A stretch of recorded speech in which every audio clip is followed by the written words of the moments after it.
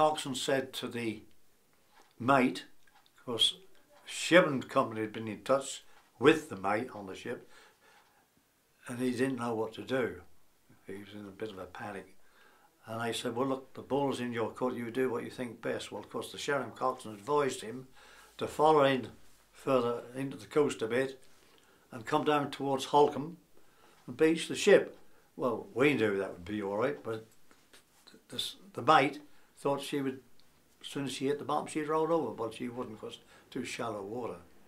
But that would have been a good job if he'd have done that.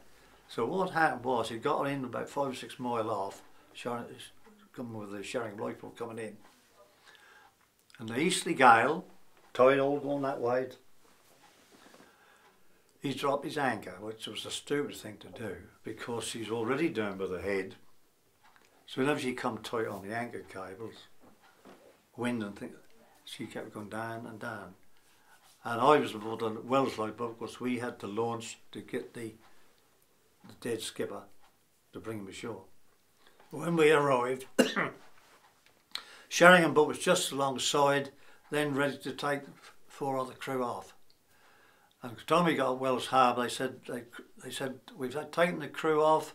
Can you come down and escort us into Wells Harbour? Well, by the time they got off, the ship went down. An incident like that, you see, that's advice, local advice. I think that ship would have been all right.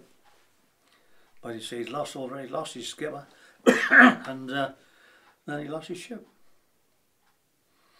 But we used to see him every day. These collies going past here, you know, loaded up at Wandsworth. There's the Clapham, the I can't think of the names now, but it's all under South London boroughs, you know, and they've done with the Eastern Gas Board, South Eastern Gas Board, when they used to have all the coal brought to Battersea Power Station, you know. That was another incident we was on. That's a pity Tony couldn't have been there because I didn't go on that trip. A ship called the Zoll. It was a timber ship coming from a North German port bound for Immingham. And they had bad weather suddenly, then the wind deteriorated. This would be about 20 mile off. Apparently she got a bad list. Of course, Wells Lifeboat had to launch as well as Sheringham. And when I got there, all this timber was coming away from my uncle.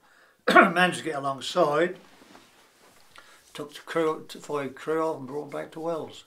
Eventually, Sheringham stood by and got the other crew off, the skipper and the mate. And then apparently that had to be reported, and the Navy had to blow her up because she was dangerous to navigation. And all that timber come ashore all the way along this coast about a month afterwards. Never seen so much timber on the beach. Talk about whiskey galore. Did you ever see that film? Yeah. Yeah, that's another one, you know, another one I was on. And been to several other little launches, you know, small catamarans. But you see, today, there seems to be a lot more of these surfboarders about, don't they? You know, and they don't carry any wireless at all, do they? Silly, because they go off here, enjoying it, going all the way out with the wind. When they decide they've got to come back again, then they get in the muddle.